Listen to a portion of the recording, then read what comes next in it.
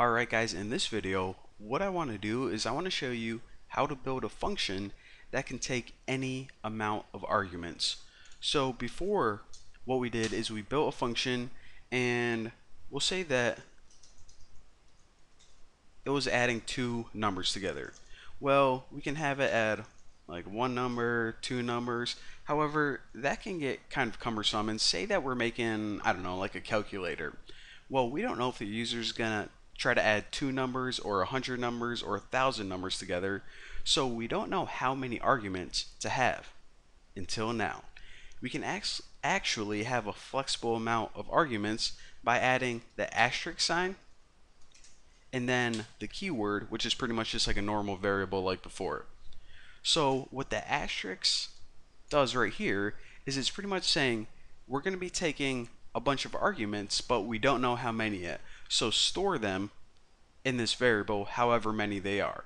So then we can loop through them. And another thing I want to point out, you're going to see this args keyword a lot, and you can actually name this anything you want. You can name it tuna for, your program doesn't care. However, the reason that you see this a lot is just because it's common practice among Python programmers to always name the flexible argument parameter args. So again, it doesn't have to be named that, even though you're going to be seeing it. So now we have either one number or 100 numbers, however many, stored in args. So since we made a function called add numbers, probably should start adding some numbers together. So alright, wow. Alright, it was really hot in my computer room, so I opened my door like slightly, but since it's like cold outside my room and warm inside, I guess there's a draft that keeps moving it back and forward, and in the middle of my tutorials it just like creaks. And let's see, it's 3:49 a.m. right now, so it's pitch black, so it's kind of freaking me out. But anyways, nice little side story. Cool story, bro, right? Alright, so now we can just loop through it like we would a normal for loop. So for A in args, pretty much loop through every single argument and do something with it.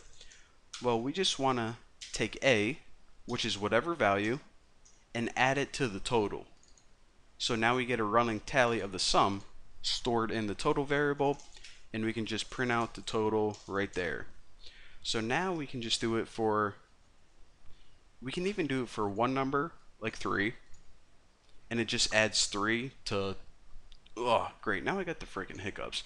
So then it just adds 3 to total, and we can do it for two numbers such as 3 and 32, and we can even do it for, well, that's not a number, for that, whatever the heck this is. So again, one number, two, however many you want, it works the same regardless. So again, how awesome is that? Instead of having to write, a bajillion parameters, pretty freaking sweet if you ask me.